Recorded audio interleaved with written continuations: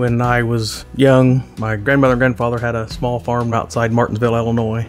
All summer long, I'd spend every day out there helping Grandpa do all the chores and take care of things. Grandpa had bought this 9N Ford tractor, and that was the main workhorse of the farm. That's the only tractor we had. There's so many memories and different things that we've done with that tractor. And then my grandpa passed away in December 16th of '87. This past Father's Day, my oldest daughter, Jalen, had a portrait done with my son sitting on the tractor and me, my father, and my grandpa, 4 generations around the tractor, and it was the most beautiful thing I've ever seen. Of course, my grandfather died in '87, and my son wasn't born in 2002.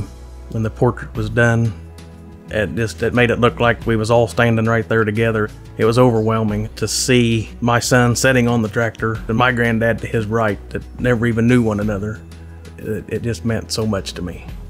There's a lot of emotions in every stroke that it brings out the joy in me and our family.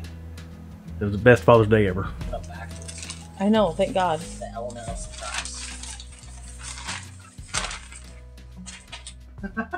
Dad! What? You gotta look at it! I am looking at it!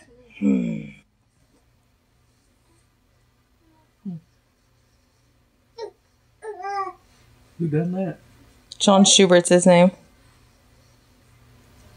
I like it. I told you you'd make him ball.